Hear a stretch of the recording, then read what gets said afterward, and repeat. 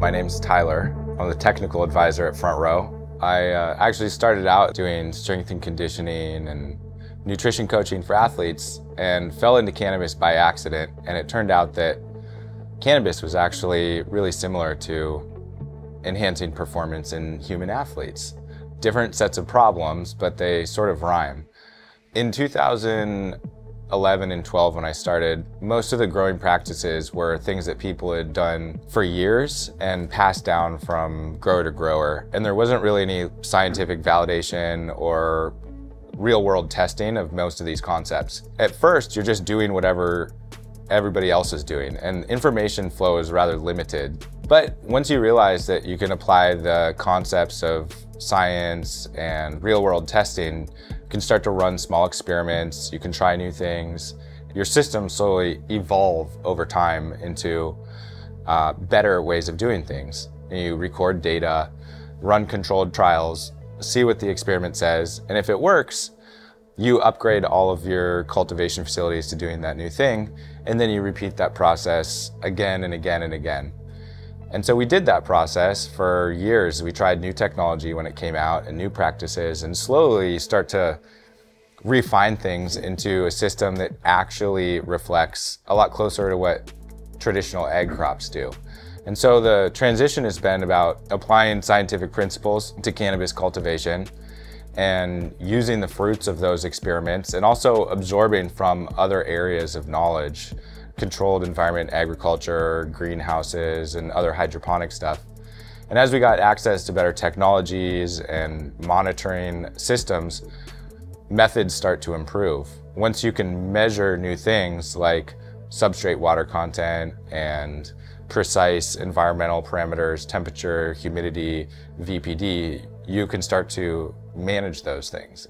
What gets measured gets managed. So around like 2016, been scaling up, we're using CO2, and our facilities are now completely sealed. Rather than using air exchange to cool the rooms and remove humidity and bring in CO2, we're now using air conditioners and sealed facilities. We're providing CO2 directly to the plants, and we're getting our first crack at water content sensors. I think in 2016 was when I got my first Grodan GrowSense sensor, which was just like a couple of prongs and a device you stuck into a pot, and then you can go with a handheld meter 24 hours later, download all this data, you plug it into your computer, and there's like an Excel file, and you can look at all of the data manually in a list. It's just like a list of values, and it samples every 5 minutes.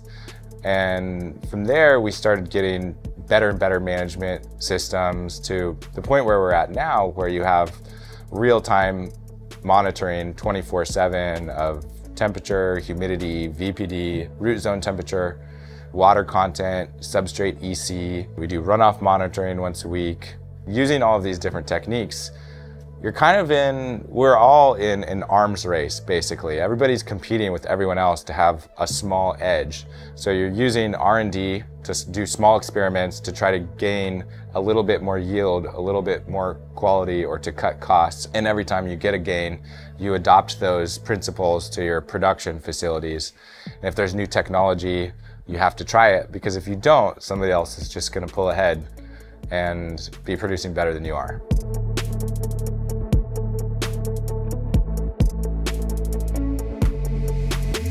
There used to be really almost no books on cannabis cultivation in general, and the best source of information was to go on a few online internet forums and try to dig up answers among people that knew what they were doing. So we spent a lot of time online reading forum threads and trying to infer good information from that, because there wasn't any solid resources. You could learn about plant physiology, but you couldn't learn about anything specific to cannabis. That's really changed in a couple of ways. One big change is Instagram democratized huge amounts of information, because as cannabis cultivators became confident they could go on Instagram and not get in trouble, they started putting huge amounts of information on there. Technique, growing methods, photos of how things work, different equipment configurations.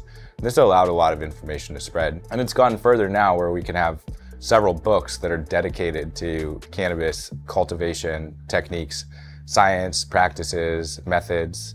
We made our online course, technician training, grow guide. You can go on our website and look at front row articles that go in depth in very specific ways about cannabis cultivation, the technology, the nutrients. None of that existed 10 years ago with the depth of information that we have now. I write our information and educational materials for the website. So that's the blog articles, our grow guide, feed charts, fertilizer calculations and recipes, and our online technician training course. And then I do consulting for large customers, which could be anything from troubleshooting to optimization and all parts fertilizer related and fertilizer adjacent. So irrigation, fertigation, and environmental control. One of my friends became the general sales manager for Front Row and was like, you should try this fertilizer. And so I ran a bunch of trials with Front Row and ran it side by side with a bunch of different nutrient systems. And the front rooms always produced the best quality and the best yields. So for me, it was just sort of like a bit of a ruthless, like A/B testing, see what works the best. Where am I making the most money per square foot? For each harvest, we do pretty close batch tracking. So we're looking at grams per square foot, the total duration, and the average sales price. And the formula that combines all of those things, you get an output metric that's something like how many revenue dollars are you getting per square feet of cultivation space per day, and gives you kind of an apples and apples comparison of lots of different fertilizer formulas. And you can look and compare them and see what fertilizer formula or what methods give us the highest revenue per square foot per day. I think the things that are most important in how I've set our methods and methodology is looking at efficiency. How much labor does it take to produce for a given amount of square footage? Your production metrics, which are quality and yield, and just ruthlessly working backwards from that, trying different things and seeing what works. And it's not the only way to grow well, and there's lots of people that do things differently, but growing in some sort of inert medium, cocoa or rock wool with precision drip emitters, substrate monitoring, gives you control in a way that you don't have with most other systems, like growing organically or in soil. We can look at what we're doing, we can measure a lot of different parts, and that makes producing quality products consistent and reproducible. And that's really the hardest part about different methods, is finding something that you can just do consistently that continues to work, rather than shooting and missing and having to refine. And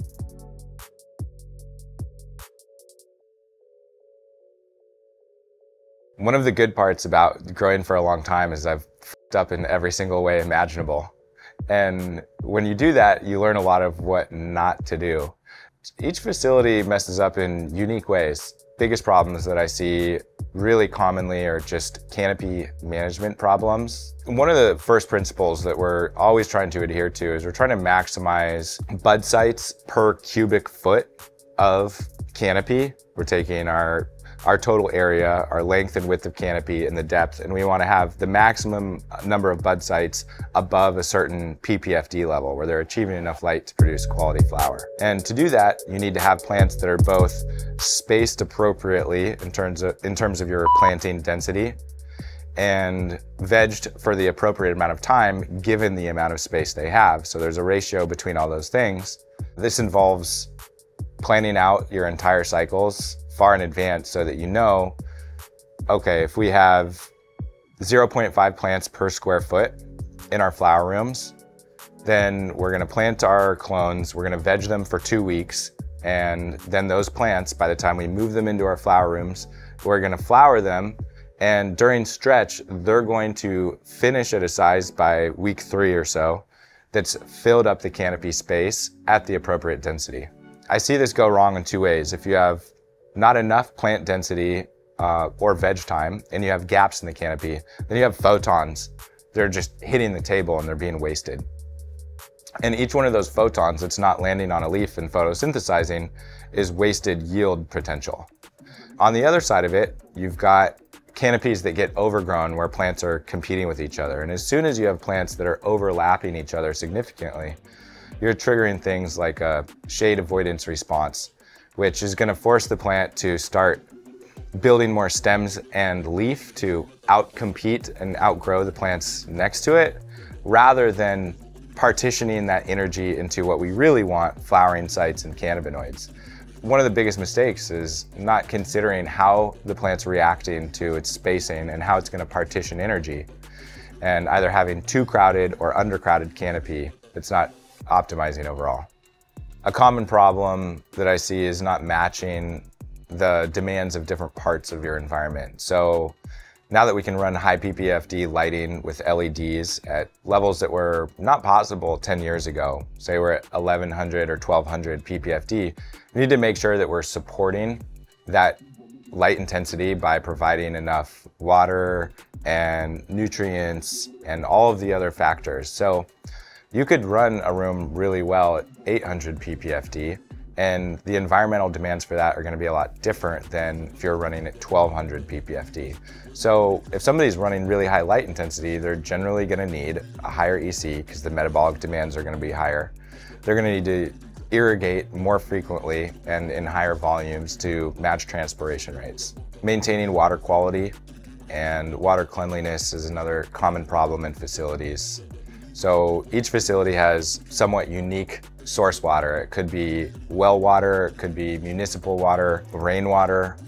And whatever that is, we recommend testing that, getting your baseline data, and then taking steps to mitigate any issues you might have. And that might mean sanitation to lower microbial load, filtration or reverse osmosis to bring down the EC, or any other number of steps to make sure your water quality is consistent year-round. See a lot of facilities not doing this, and it can cause sort of mysterious seeming problems because they're doing just fine for months or a year, and then eventually they have some accumulated buildup or a seasonal change in water that causes a problem to show up, and they don't think it has anything to do with water quality because they haven't changed anything. But it's a problem of accumulated damage to their system or some change that wasn't quite visible. So regular measurement and then treatment to make sure it stays consistent can prevent a lot of problems. And in the end, this cashes out as higher average yields over the course of a year.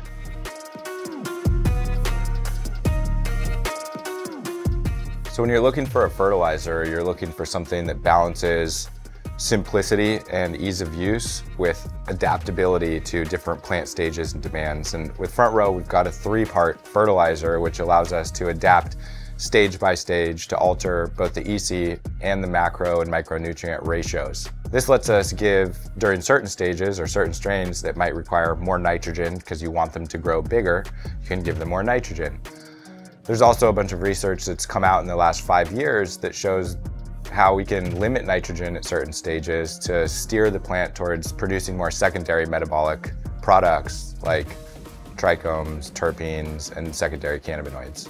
Rather than just giving somebody a feed chart and fertilizer and setting them loose, we try to make sure that they have all of the things related to fertilizer usage also dialed in. So that might mean getting on a call and talking through their entire system to make sure that the Front Row fertilizer is going to work appropriately with their equipment, with their lighting, and making any adjustments that we need to for that. And sometimes it's site visits. When we do site visits, we'll usually go stage by stage through each area of cultivation, from moms, cloning, veg, flower, and fertigation, and look for limiting factors. So in this facility, what's the bottleneck? Where are the constraints that are going to be limiting them? And it's a little bit different at each place, but if we can find those limiting factors and then address them one by one, taking them off the board, it's usually the best strategy. And we can do that by looking not just at fertilizer recipes, but looking at the cultivation facility holistically and adjusting systems as needed.